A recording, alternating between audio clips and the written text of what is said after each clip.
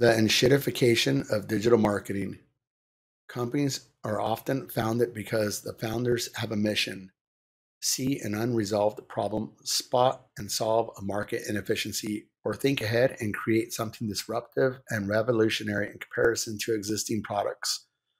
While in startup mode, the focus is on creating innovative products and or services. The first few clients will happily provide feedback, which is used to further innovate the products and or services. Quality matters. The company grows, a few more clients have been onboarded, the products have matured, and the company is ready to scale. Startup becomes a scale up, and before you know it, you'll have 20 full-time employees on the payroll.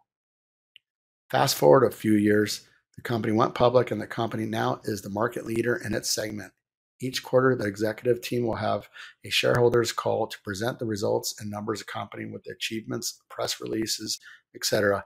At this moment in the maturity cycle of the company, who or what influences the success of the company?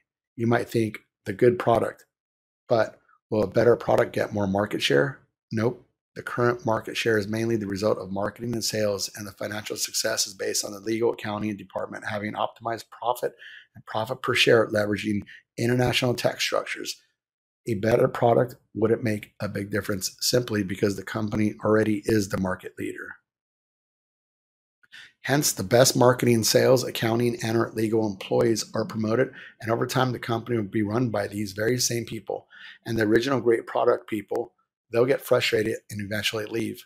As technology is going forward at even ever increasing pace, their knowledge and experience is welcomed at new startups and scale-ups. How do the public companies grow and innovate? By making innovations that aren't in the best interest of the advertisers, only for the shareholders and the bonuses. For example, platforms that by default enable audience networks promote showing your advertisements on long-tail websites. Goal-based campaigns, also known as performance max campaigns. This describes life cycle: startup and product creation, scale up, going public, then decline. Is typically what happens when the shareholder value is greater than the product. Remember how great Facebook was a long time ago, and then your parents and Aunt Judy sent a friend request? How your feed only contained posts made by friends and wasn't flooded with advertisements or promoted content? Remember how eBay had great deals where non-professional people would sell from their attic on the cheap? Then the pros came in, first with auctions with the reserve, later with a fixed price, then promote it with preferred spots. The same happened with Dutch version marketplaats.nl. Remember how Google search once showed great results? Just take a look at the results the engine throws out. First results are promoted, and the other results showed are not in your interest, but to maximize profit, i.e. clicks on advertisements. These results contain MFS, made for search results, websites, keyword optimized sites, and blogs showing programmatic ads hoping to monetize your clicks. This decline of service doesn't improve the user experience. Cory Doctorow came up with the word enshittification to describe this life cycle from the end user's perspective. Enshittification. Uncountable, the phenomenon of online platforms gradually degrading the quality of their services, often by promoting advertisements and sponsored content in order to increase profits. Platforms, both social media and large media sites, and even web shops sell advertisement space on their platforms as a stream of income. To monetize this, they'll need real human users to consume those advertisements. When their service was great to the humans using their service, the humans would gladly stay on the platform and thus consume the ads automatically. As time progresses, the companies running these platforms need to keep showing growth to their shareholders. With double-digit growth, sooner or later, they'll run out of humans. What to do? Supply and demand will dictate increase the price of advertisement slots, but not in online marketing because of the fear that advertisers will run away. So the alternative is to bend the rules. YouTube showing targeted personalized ads to children and dilute quality by allowing third-party audiences to be part of the platform, e.g. Facebook, Pangle, TikTok, MSN, Microsoft, TrueView, YouTube, etc., just to keep hitting targets. Audience networks and programmatic make money through the so-called attribution model, i.e. paid per impression, clicks, etc. To survive financially, they need to attract lots of humans, which is expensive and near impossible at scale at these low fees. This is where the demand for artificial traffic and inflation of numbers, bots, ad stacking, transparent ads, continuous reloading, carousels, MFA, loading video ad, completion pixel, browser extension, injection ads, mobile app loading, apps in the background, etc. comes from. To prevent pain attribution to bots and fraud, these platforms have their own fraud verification tools and are partners with fraud detection vendors. Fraud verification vendors. The two most prominent fraud verification vendors in the ad space originally started as innovative companies. Their solution matched with the back-then technology required to detect and flag bots, click fraud, etc. Again, these companies grew, became public listed, and a market leader duopoly in the ad verification segment. As described above, quarterly numbers became more important than innovative technology. Shareholders value greater than quality of product. The product is ad fraud detection. And the fraudsters, they continually improve their bots. Once detected by the large or any of the small innovative companies, they'll adapt, learn, and update immediately. They don't work for VC money or shareholders demanding quarterly growth. They generally work for themselves, renting out their service. Quality is key to their success.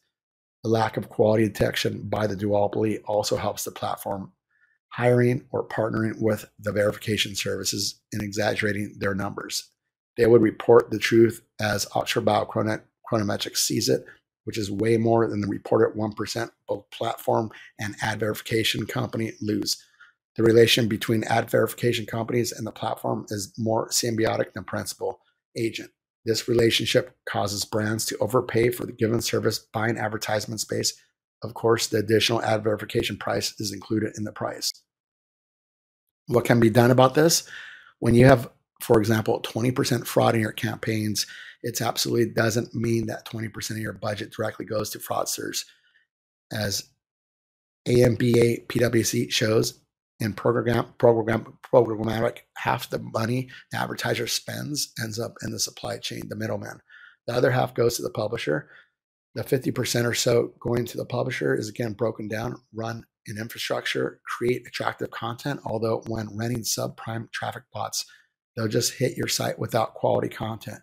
To break it down, only a subset of this max 10% is attribution for clicks or generate leads. That's the part ending up in the fraudster's bank account if they are not detected within the invoicing term. If they are, they'll get nothing except a monthly invoice from their cloud providing running the botnet and the residential proxies they have been using. So how big of a problem is this? I'm sure if ad fraud would mean 100 billion less collected taxes annually, the problem would have been addressed. But as a lot of the fraud sticks at middlemen and they do pay their taxes, it's just a market inefficiency. And the fraudsters, they either operate as a legitimate business and thus pay their taxes depending on the country they operate. In the end, if you generate a lot of bot traffic out of thin air, besides some cloud costs, it is almost all pure profit. And at these volumes, the dollar amount is well enough to fund large troll farms, disinformation tactics, and be able to influence elections and probably even help evil regimes. The only way to break this cycle is when companies treat marketing as an investment in future customers and sales and monitor the investments as such. Clicks, views, how many marketing qualified leads, MQLs are not important. It's about quality and sales, closed deals, customer acquisition costs, CAC, customer lifetime value, CLV. The CAC to CLV ratio, minimal greater than preferably the churn rate. This can be only achieved by continuously measuring the output, remove the poor performing parts, and start reallocating and optimizing your budget to where it works. Stop blindly spending huge amounts of money. Stop using low quality audience networks. Use a whitelist of domains where your ads are shown. Use a whitelist of mobile apps. Realize that the lowest CPM is probably the lowest quality bots. The most basic first step is to start measuring fraud at your landing pages. Click fraud arrives at your landing page and the use of output to know which sources and campaigns are clean and which stink. Also, when selecting a fraud verification company, where in the life cycle are they? Still at a great quality product or pushing for deals, preferably with a 3-year locking to hit quarterly results? Once you'll have a great fraud detection, you'll see the cumulative effects over time.